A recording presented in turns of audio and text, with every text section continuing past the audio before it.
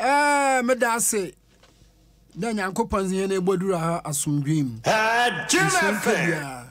Sayaka kes. Oya bro for kasa. Inti si azeba here kasema. Ame me ya fancy makade impama ana mrutwa wonso. Say wo gwaya ya bakada marapao. Ya wadna mrutwa wonso. Asantima bakada mrubodua. Ano na Mr. Francis ya rubom dua akwabom daze oya su na wewu. Impama oya edwuma. Impama na efuma oye dwuma papa 100%. Se nipa ni nyimo osi na wobodua ana wakesa oye dwuma. Nti na nipa bebre tima na wotima asofodo ibinum lo banyewo ibinum wo ye dey se ehun da nyimpa no wa agba no dua na se ntuma anda na aman na fida wutum ana wo power kakra bi na ewan ebeka de meze breaking bibia la nyiwa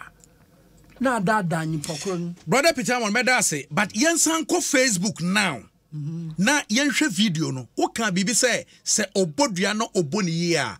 wei na okese ensu oto e na abayo ande ne to afomfom na otwe ne to akọ nanim empremienu na ode ne nsa ebobofom ekese abrante no oka wo fi so betimi adimisika wo fi so betimi bebacho yenko Facebook na yenhwe se anye bia adua na abaya no obo no na yedua ampa anase na eyedien because mahu se dua no wo kasa mo macha atiase se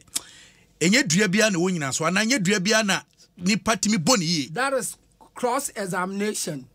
Ebia wasam ye da kra ekokota wo cross examination anka ni ye kra na wa wasam ye den enwa na we bu of. Enti wo hwe o Facebook said abaya no etwi wo twi ne to no eba fom na ode ne sai bo fom no enti wei eye duabo. Oye duabo but oye 50-50. Oye 50-50. E wo san ho. Because say insuruto na iwum rekaka refafra asase huntuma asase na sabosompo boto abo regibi wabokanye anea na sere bodua oya adeja wombodua kronkron na won shatter special oya oba numpo na olubodua no onye de o shatter na ne duabo no so olobo no onde biala hu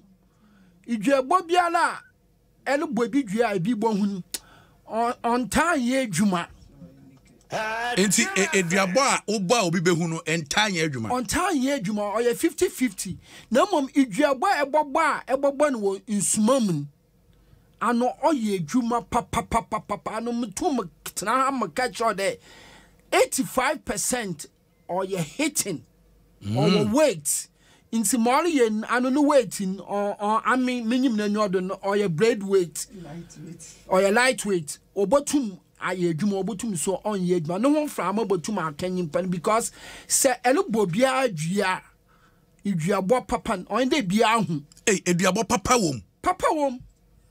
masancha maka cho de yan ye researchers ye spiritual researchers ye deal with spirit iduabo in Kano from 6970, the whole central region. Manana no tum danam pama apapa. Into wabafano fi Cape Coast, Kokumasi, wabafano ko insuta, kwata, inyebrem, and when you manana kadanam pama, oroka, namizineti. Inti impamazi, sabu, muhunum papa, panam, manana sutramo, wasa, what tum danam pama. Na kasa so eka empama no otum oye adwuma wo kan pama na wo che duabo no iduabo ameme ya fancy mami musa say eduabo eye act because wo kan say said ye wo bo no nye say wo ye ni say but eduabo no minim say obi betimi ejina ho crush atade obetimi abodua abra the spirit within you na ibia so na spirit anyankopon zamanan otumzi ya azibia na mom se ba hian ebibifu hian afoma hia bufua na spirit anyankopon zamanan ya ta yazi yeduma ibinyi mpame bibinyi bia no bufua na okasa who are you? What are you? You know me. But Senubu is that unto me use that energy. Yeah. It's a damn energy in a spirit no one moon. And also a damn in pan, other bomb pay. Hey, other case in pan. No more, so one a penny papa more cana or more sin away. The antinan crofo ebodia. Aha. A yow Ozikan oye a yow ni insisi ni kasa on say na insisi. So wasisi will be Esisi bi nipa no bodua obakam obi wo ho a wanya wadwene se usisi no ono so feel se wasisi no se sikasem na abamu obetimi akwaje obi sika bank mpo etimi ko bank kwaje sika enyan ya ebetua ba se enwa akire ntu ko bomedua bank modua nipa da sani se magye sika me the bank no ye enfanto ho bank no bodua na manager na okobodua na kase na me se be de no ye enfanto ho nti se wagye nipa sika ije bodina nipa krodo nipa kor no obodua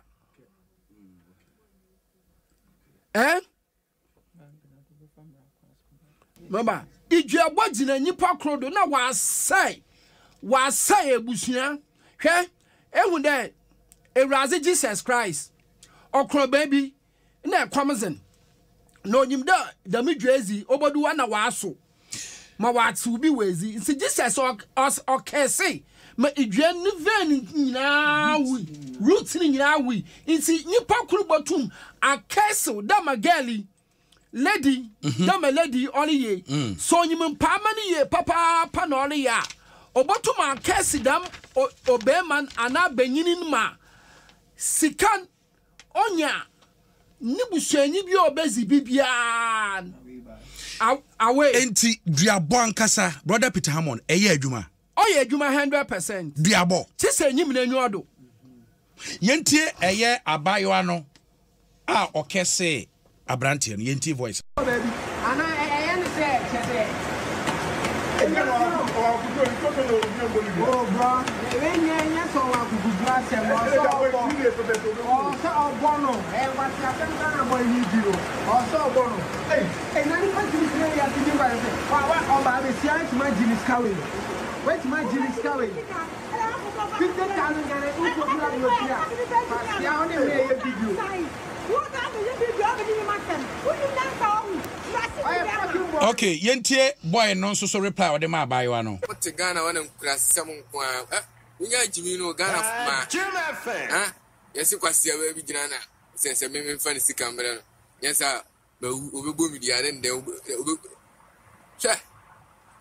na me se yo hu ediano kure entre you kure kan say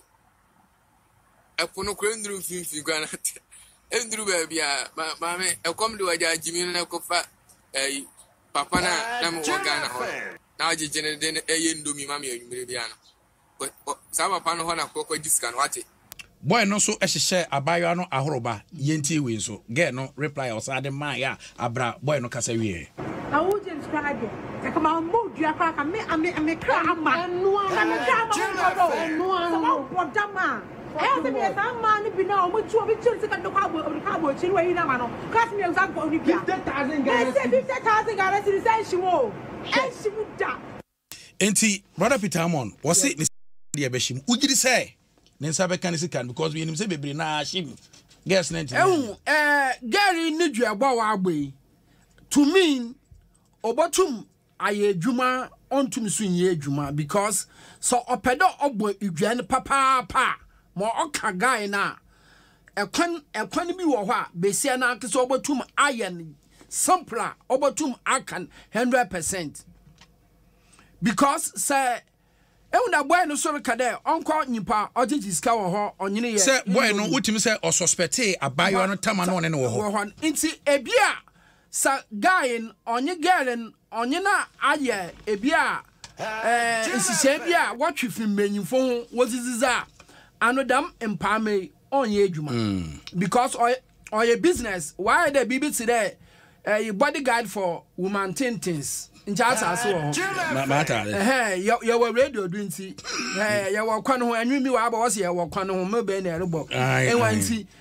nti bi ho a oye bodyguard for woman companies enwa nti sa wo katiba na orbo ho ba na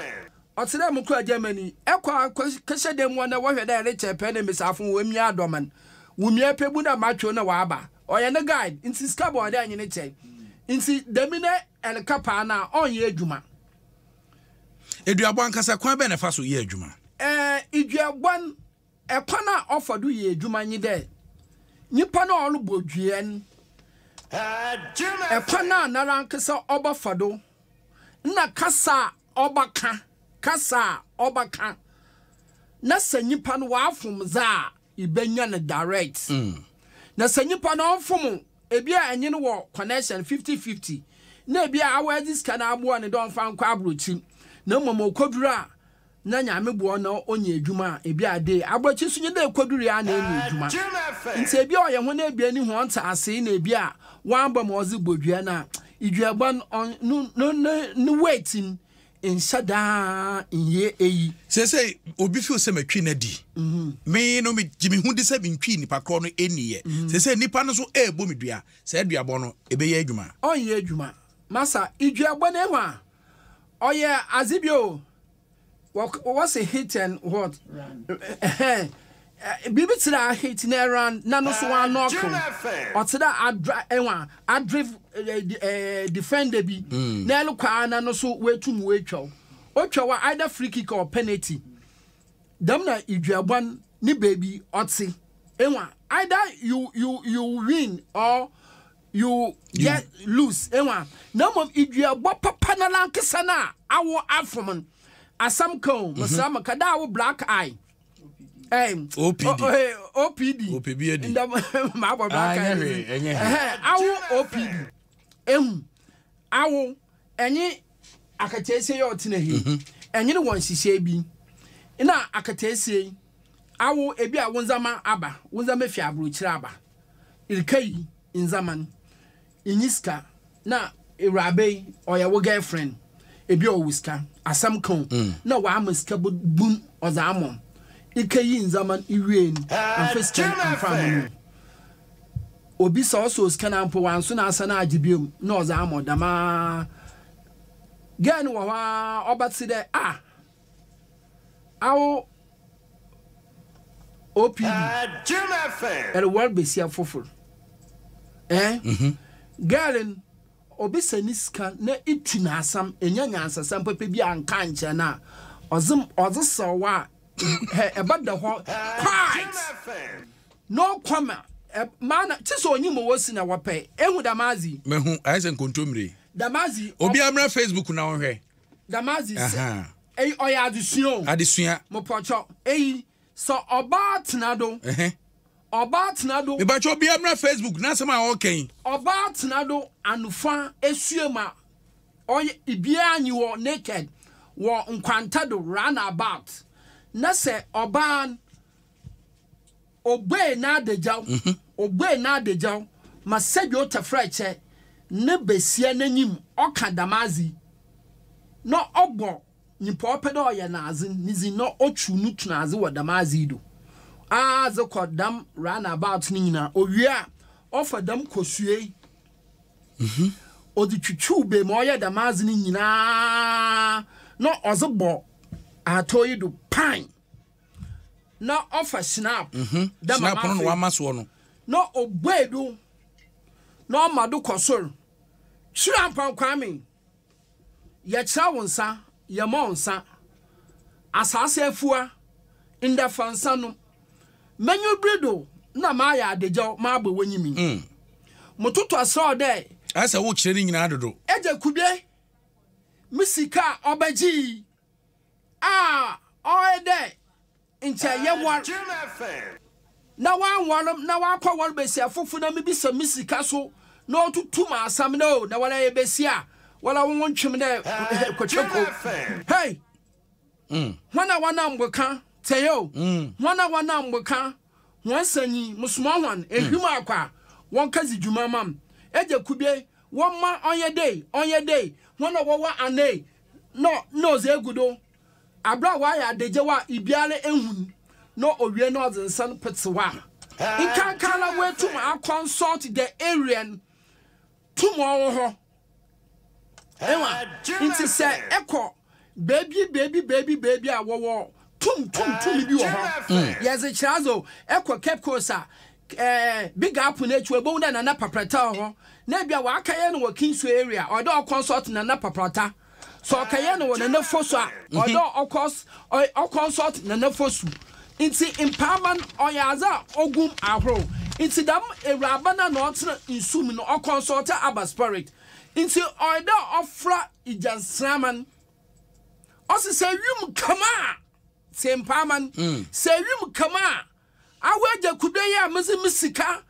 500 million meza mo da for kwa brochi ekran so aba ebesidan eza ama o maami wunyanu mesi afọ what's that me ama won iska so no korza say yo so no korza na ewraban ogina nsunumu no ofra ijantan na samane awa yirawa obi ntumundum mo small de kwa eja kubia ne fie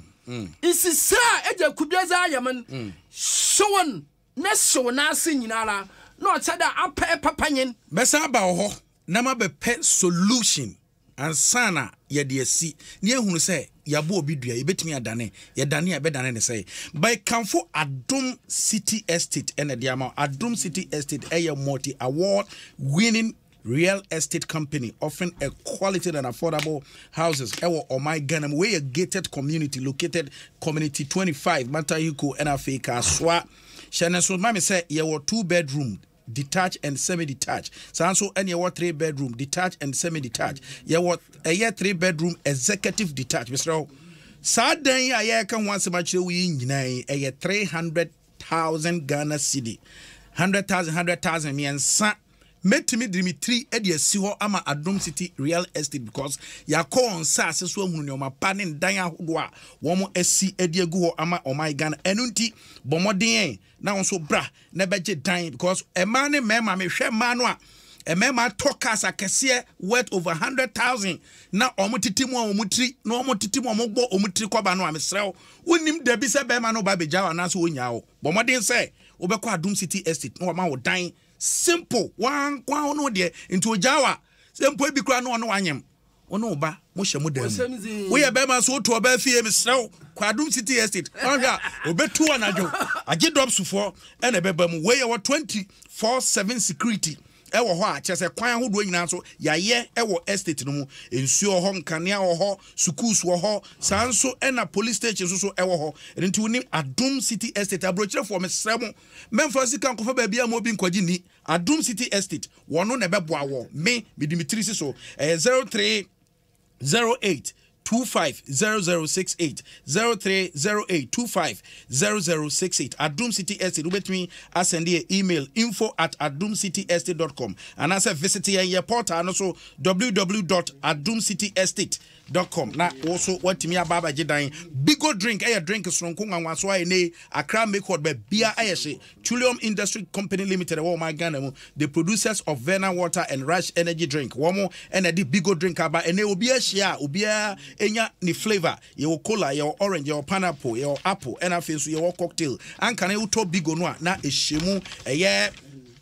16 say ye de bia ka ho uto bigo no ehemu 20 in a pack high sense for everyday people Mr. High sense one your man who be bready fie your offices open refrigerator open air conditioning open a laser television open gas cooker washing machine smartphone sound system water dispenser microwave kettle Nina na kettle no hweniye mo amota ton kwanchen ne o ma asia kofa fra brocha ba na gu kwanchen no mo hweniye kettle bi wo ha obi hye hotel wadwonso agum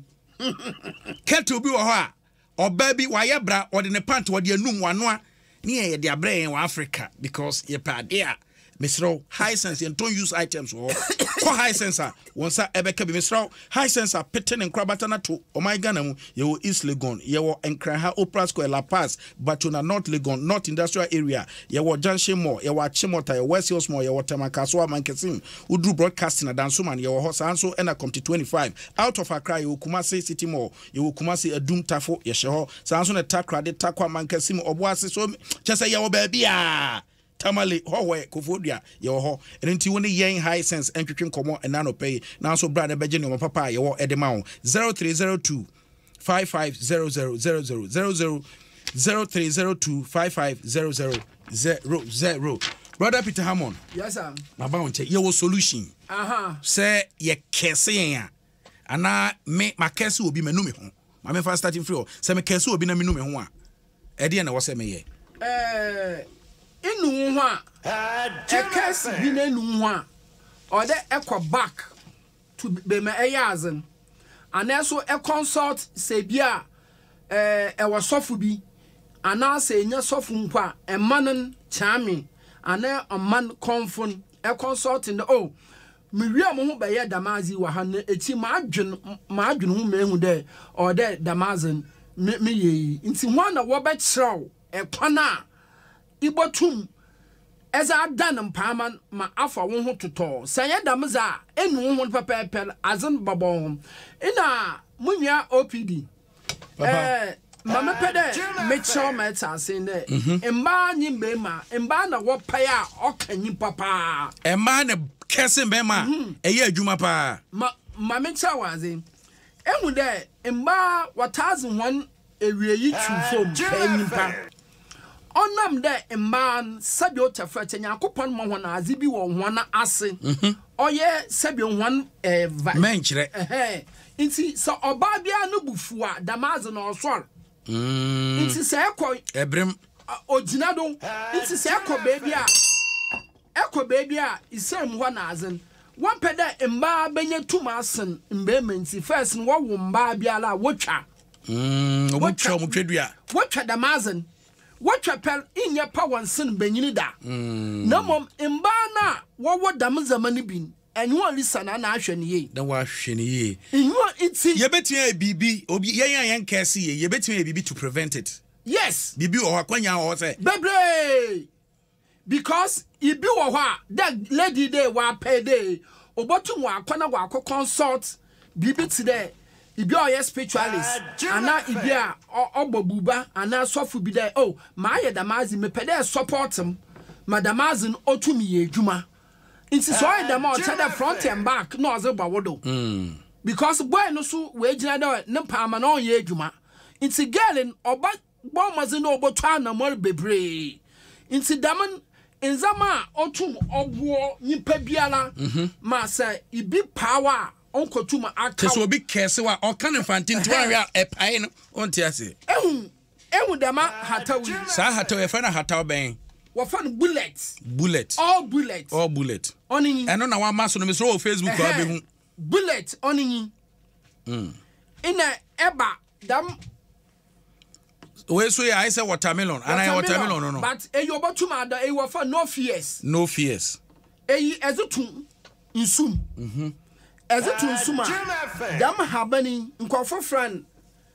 Nkran Ahataw where your friend say Nkran Ahataw okay. No common name okay but are very powerful say ibi pedo sell ana ibi akesel na no ho frama guye ya ezidam zaman na efa nyanya na efa nunum eze ka ho ni nyina wo de sahaba ni nyina ba ntibu am Facebook no mu be hu na ibubu prekese na eze fra epunsu dam azin where there by right no fotin one mu hu no fotin da no mo sra mu Facebook eyi oya zama bebre ena mama no fo no etimi ncha me na maba kira da ma ya me kai pa amem za ya adwuma ya saze no we chimpo etum ze twene mo ba responsibly eyi dividing baako 7 is a gunsim na igwala nyakopɔ no tuminti ibiala nyi wo botum wa abodua ma wetum account da obiara ne obetumi abɔ odua ma account da so wala is asam papa ibiala nyiwa obotum because ibi wo ho obotum abo no kre sika na ezeka ye adwuma ebia na program bi esi no kre na bibia abo onte wase na onam oze wuzinim na oze wuzinim no so na esunsum no dɔɔso esunsum bi wo ho ye titifo but up time on yenya contact number no yemre no aso contact number my contact number na yen sorry so 0244 60 15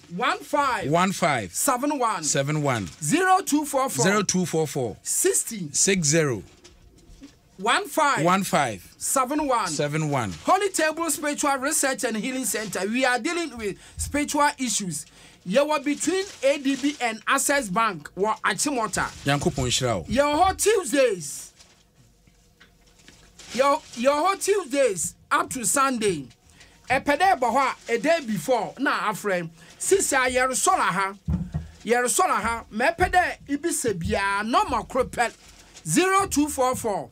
60 1571 Efra Mochre wadwun bia say suspect that was bia pemwa na ehwana I was a bombazina from ona